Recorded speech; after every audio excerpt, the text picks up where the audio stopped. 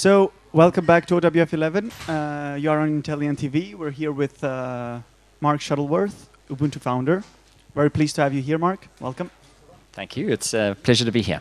So, Linux was created 20 years ago, a hell of a long time. So, what do you think about all the evolution of Linux throughout this time?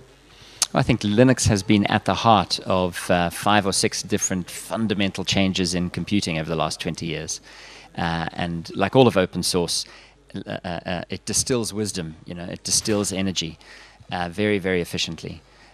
So I think we can use Linux as a proxy for open source, because if you look at all the fundamental changes in technology that have been driven by open source, Linux sort of is the poster child for all of that.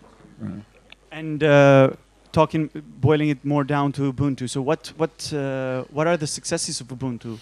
Well, Ubuntu is only 7 years old, so it has a shorter list of successes. But I think the things we're most proud of, first, making Linux easy to use. I think if we really want to bring the benefits of free software and open source computing to a very wide audience, we have to think about our users not as computer people, but as everyday users who are more interested in the objective than in the technology they use to get to the objective.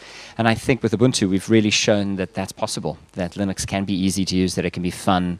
The favorite thing for me is going around the world and meeting people who tell me that their brother uses Ubuntu. I met someone, on an airplane yesterday that said their brother uses Ubuntu, or their grandparents use Ubuntu. And that's really, really sort of heartwarming for me.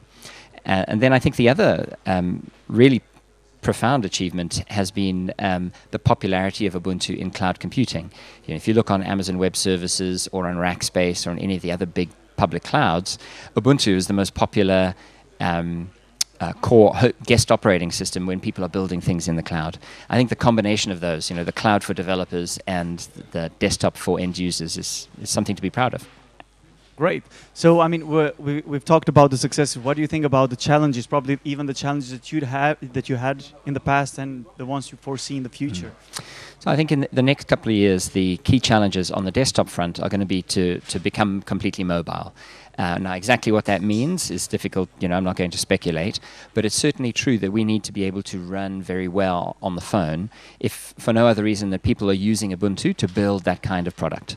So like really being a fantastic mobile environment, competing with Android is one of the key challenges. And I think we're in a great position to do that because Ubuntu is so widely loved by developers, so widely used in industry. And it's royalty-free, so for people building phone and mobile type products, it's a really good base. And then the other challenge is going to be to adjust to the shift in the enterprise away from sort of traditional Unix replacement towards cloud computing, and to become one with the cloud essentially, to be as scalable, as agile, as elastic as the cloud is. And that also will require a bunch of work. I'm really excited about Juju for that. And we'll see what the future holds. You're talking about Juju. So what's the state of Juju right now? So Juju is an open source project written in Python and Go. It works across multiple platforms. I think it runs on the Mac OS and on Ubuntu and a bunch of others. But essentially, it lets you design workloads for the cloud or for your workstation. Or for a traditional physical deployment. So it essentially lets you specify for a cloud service or any kind of server service all of the deployment practices, the dependencies, configuration that's required, and so on. So it's much more powerful than traditional configuration management. It works well for developers who've got to work on a train or on a plane or at home, but it also works when you're deploying workloads out onto the cloud. So it's a very efficient tool to let developers and operations people, DevOps essentially, talk clearly about how to deploy the infrastructure and the services that they're building. Well, thank you very much, Mark, for being with us. Great to speak. Thank you. Thank you. See you guys soon on Intelli'N TV.